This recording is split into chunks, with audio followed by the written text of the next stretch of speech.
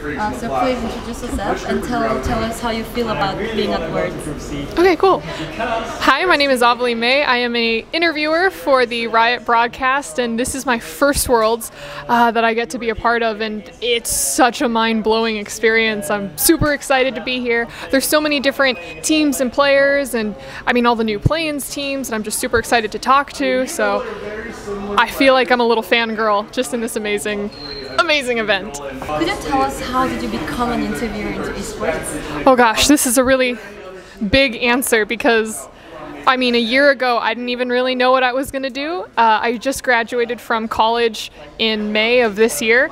And at first, I thought I was going to do stuff like behind the scenes. I thought I was going to do something like technical directing or in the production realm. But, where do I start? I think I really started my first professional interview job with Travis Gafford at Yahoo Esports. He saw some of my past content and decided like, oh, she's not terrible. We can use her. So I started doing LCS interviews for him, and then Riot saw me and I guess they liked me, so they decided to pick me up and use me for some of that. And I mean, it's been like a roller coaster since then. Who is the player in NA/LCS that you remember the most interviewing? And among the Korean players who play in NA, who has the best English skills? I love Someday. Someday is so cute. And whenever I try to interview him, or I think the first few times that I tried to interview him, the golden rule of being an interviewer is hold on to the mic. So no matter what the player tries to do, you have to keep it, you know, in your hand. But Someday was so cute with the microphone where I was holding it, and he just lightly places his hands over it, like lightly grasping it, and I almost died. It was the greatest thing. But yeah, I'm really proud of how hard the Korean imports are really working on their English skills. I know Someday, Flame, Ole, Ryu.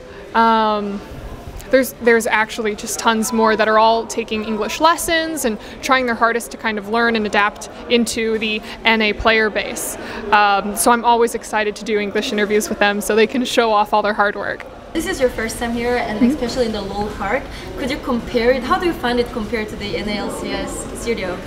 Oh my gosh, so the NA/LCS studio is exactly that. It's a studio. You go in, you sit down, you watch the games. We have a little merch store and then like a little concession stand, but this is almost like a theme park to me. There's the entire Bilgewater Cafe set up where you can, I don't know if you can purchase food there, but if you can, that's definitely something that I would want to do. There's the PC bong that's right across the street, or not even across the street, it's like across the way. The studio inside is like an arena almost. I think it seats like 400 people, and there are just people packed into the seats. So, I mean, I don't even think you can compare the two. I think that LoL Park is just amazing, and I really wish or hope that we can get something like that soon in NA. What is the Korean dish that you remember the most? Korean dish? Ooh, see?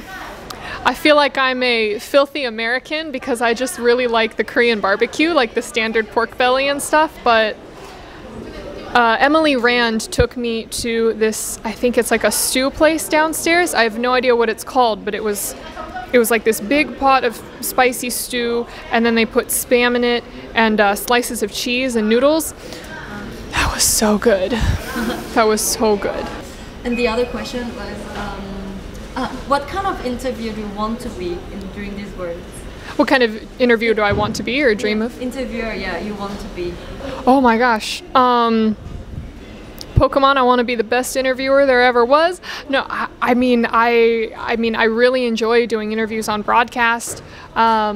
In terms of maybe upping my interview game, I think I'd like to try to do longer form interviews, maybe sit down interviews with players that could be more of the history of them, the history of the team, or maybe I'd like to try to do something fun. So maybe I grab Someday, maybe I grab some of the Korean players who have been really practicing their English skills, and maybe rather than an interview, I try to do some sort of a fun game, fun language game with them. So the future is open to possibilities.